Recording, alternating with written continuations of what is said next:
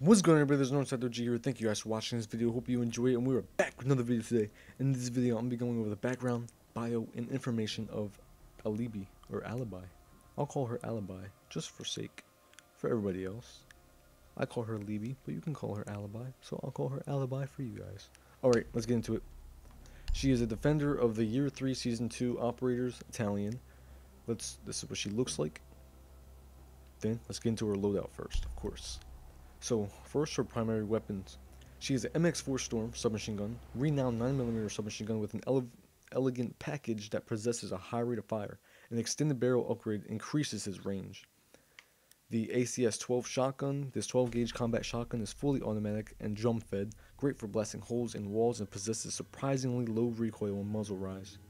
Secondary weapons of a Bayleaf 410 handgun. This .410 bore shotgun in a revolver package is a dual caliber gun designed with compact polymer body. It does medium damage with minimal spread. Basically a Judge combat shotgun, pistol, whatever you want to call it. A Keratos .357 handgun. This is designed for high damage at a short, medium range. The vertically inverted barrel alignment naturally reduces muzzle rise and recoil. She has two gadgets of impact grenade that explodes on impact, of course, and deployable shield, which is a deployable crouch height cover that blocks all weapon damage except grenades. Her headgear, this is what she starts off with. This is her basic headgear that you get when you get Alibi, or Alibi, yeah. And then this is her DLC one that you get with the season pass. You have two other ones you can buy, which is the Wind Bastion for 4,500 and the Concrete Jungle for 1,100. We can go to her uniforms now. This is the basic uniform, default. Then you can get this mountain foliage for the season pass.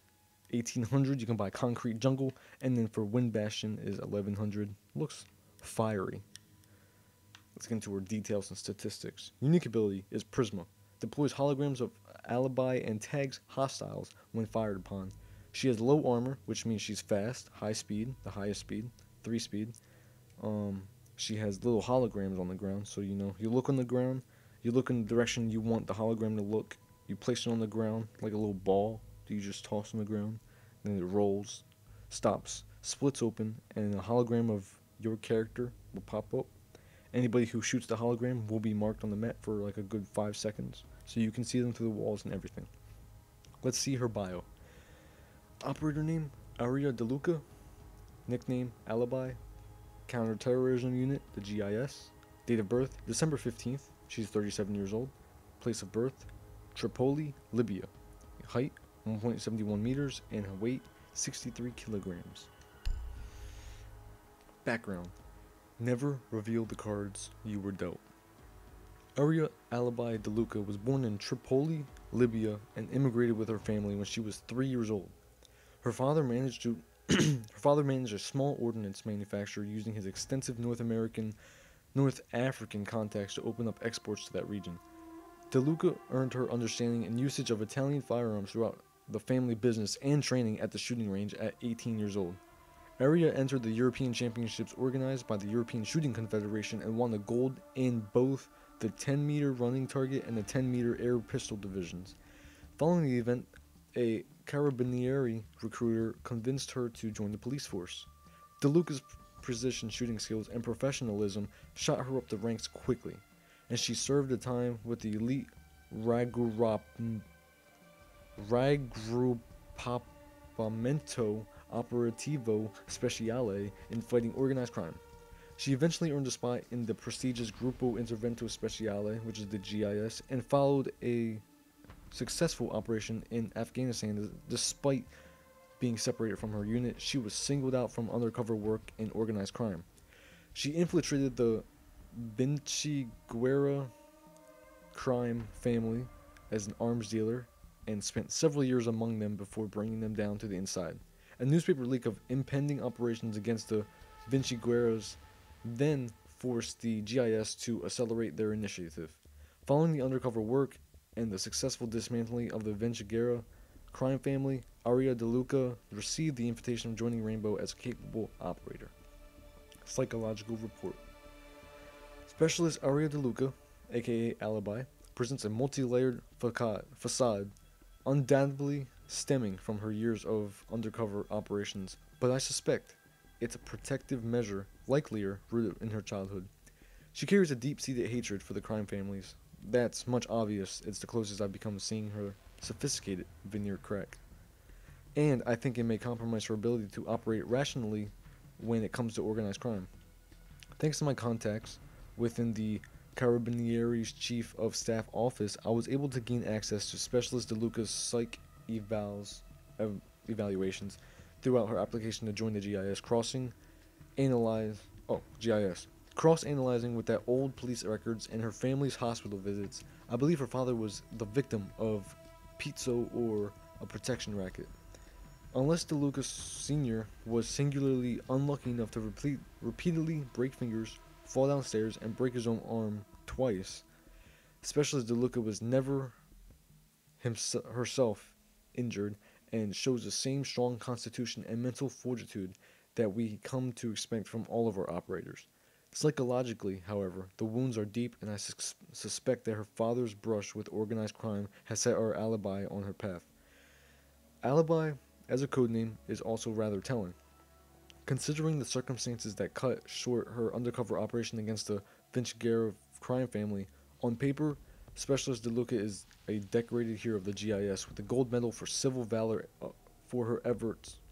But if you dig a little, she has her detractors who believe she was the source of the leak that nearly sabotaged the GIS investigation. Specialist DeLuca was enjoying a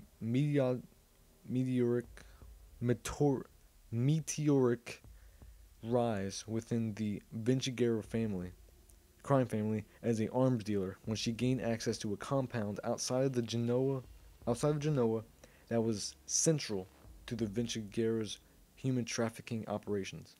As a neutralized immigrant herself, it would seem that when Specialist DeLuca saw the dozens of refugees waiting to be sold into slave labor and prostitution at the hands of the Vinchigeros, it broke through her well-crafted defenses and compelled her to act. I know for a fact that she tried to convince her superiors to raid the Genoa compound and that they refused because they were still gathering intel. I know that the reporter who cited the confidential informant in his expose on the Genoa compound received his intel in the days following Specialist DeLuca's meeting with her bosses. I'll state this for the record. If Specialist DeLuca did leak the information to spur the GIS into action and to save those lives in Genoa, then I am somewhat relieved. It proves that there are lines Specialist DeLuca will not cross, and this may prove important. I suspect that Under Secretary General Barston used back channels to put Specialist DeLuca's service jacket on my desk, and that he isn't a supporter of the Rainbow program. Whatever he hopes to gain with this maneuver, I can state with no modest degree of certainty that Specialist DeLuca remains unaware of this political agenda, but she likely has a part to play in whatever Under Secretary General Barston may have planned.